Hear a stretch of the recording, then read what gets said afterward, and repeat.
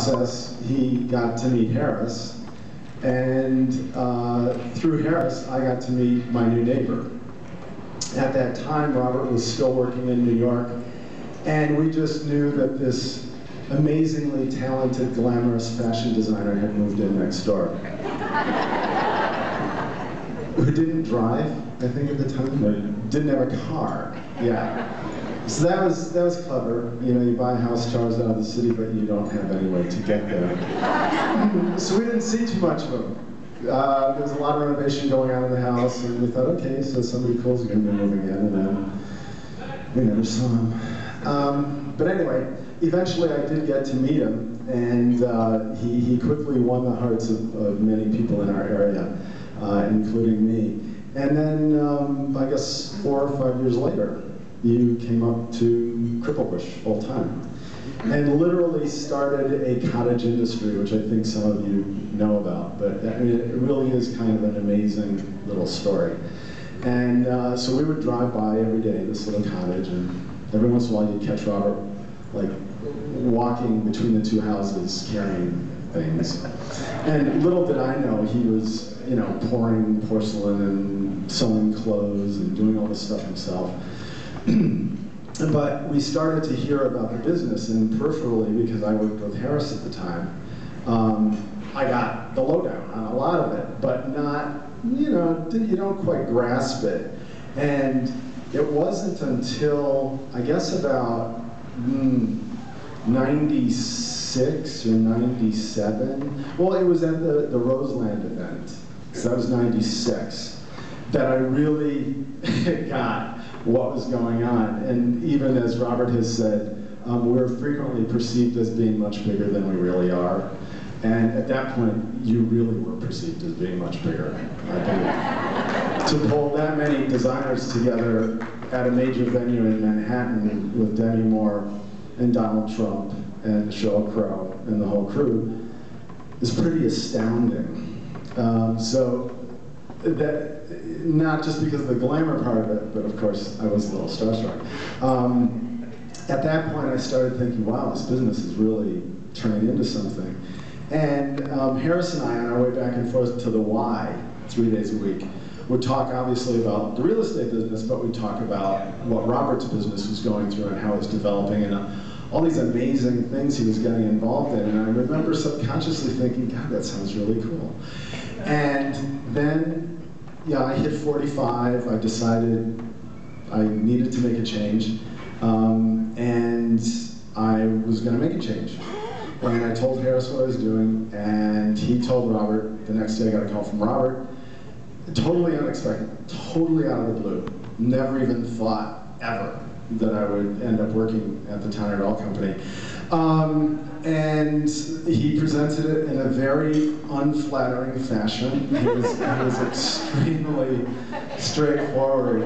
And obviously, I joined the ship and the crew. And for all of you who appreciate what Robert's created over 20 years and the dolls that he creates, I appreciate the fact that he's given me a third career.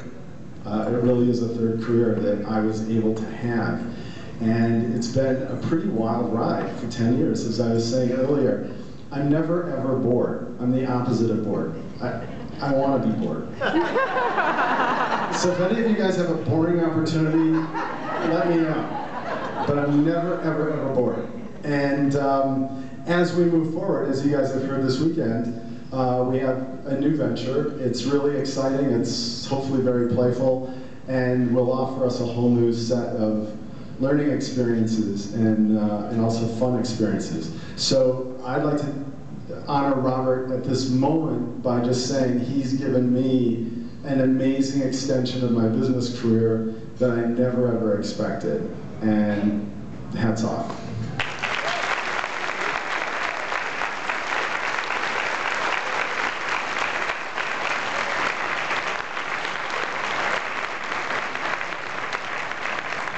And now we'd like to have the stand-up comedian, unexpectedly, of the Tyner Doll Company, Joe Petrolisi, come up.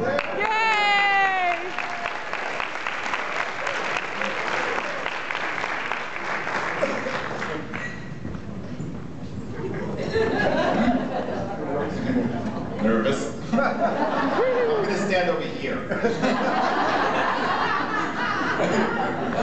He's got a bum head, but it's not gonna happen. You know, I get asked a lot of people ask me, you know, what's it like working at Tom O'Donnell, what's it like working for Robert, and you know, you always say, I always say the same thing. It's nice. To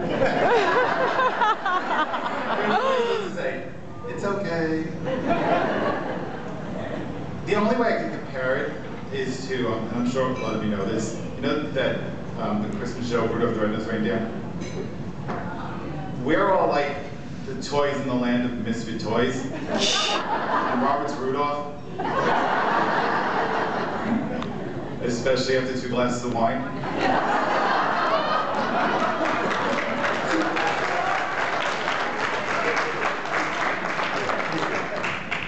He just said 3, although I think there was another finger in there.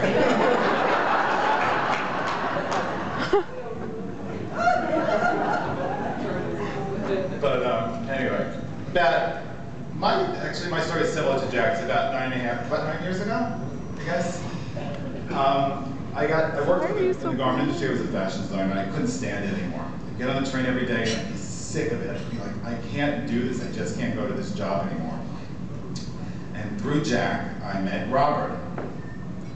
And long story short, now I get up in the morning, I feed my 5 dogs, I feed the cat, I get ready, I get in the car, and I don't even feel an ounce of stress or nerves, except what are we going to be doing for lunch? That's the big question of the day. Where do we go? Robert and I will go outside, stand in the street, and look around and go, where are we going today? But it's just been an amazing ride. You can't even explain it. I work with really great people, really wonderful people. Robert's just a very wonderful, giving person. And everybody should be as fortunate as we are to be working for a company. And Robert's shaking his head. But Robert, you know, everybody should be as fortunate as Robert to have us.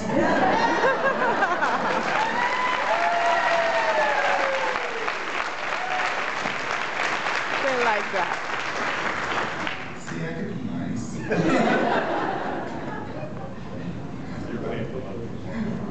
I'm paying for lunch tomorrow. No, I'm not going to be in tomorrow.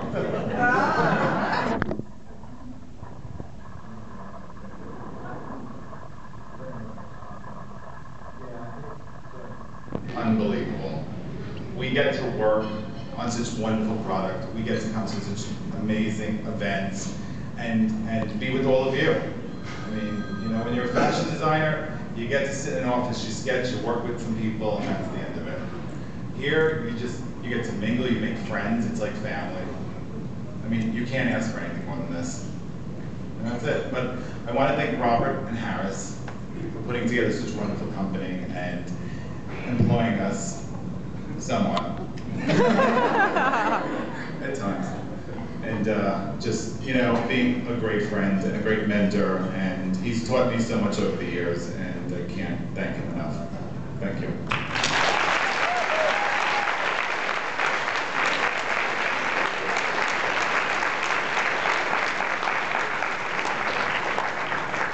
Harris, you're up.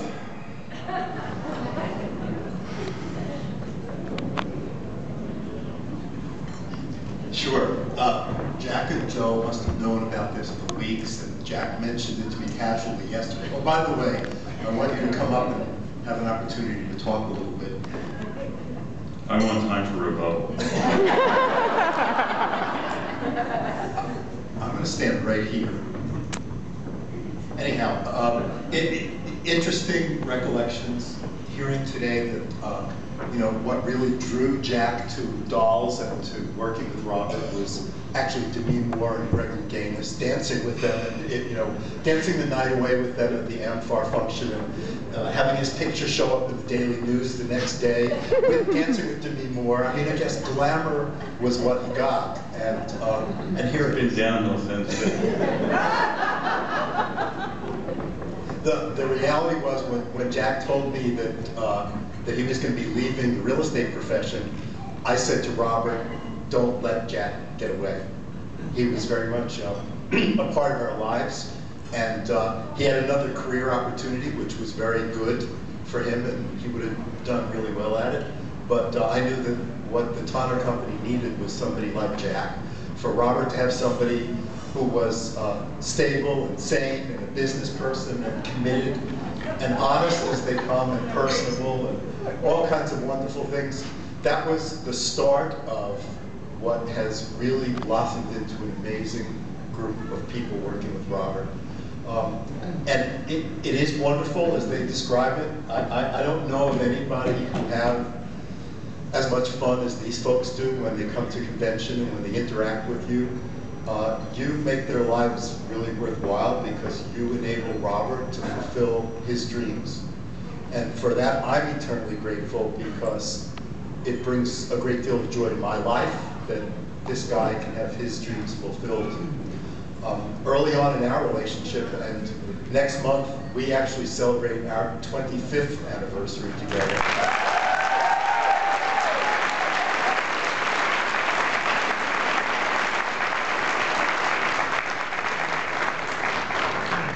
And I totally lost what my next thought was about that, but